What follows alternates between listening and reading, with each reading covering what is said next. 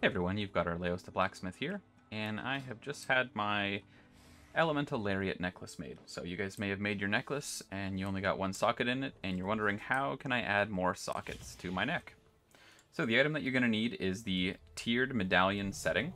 So you can look at these on the auction house, and I just want to give a brief description of what they do. So if you read them, it says, the quality of this item determines up to how many sockets it can add. So each one of these will only ever add one socket. So the 2-star one, you can add up to 2 sockets. So if you already have 2 sockets and you try to use this, it won't work.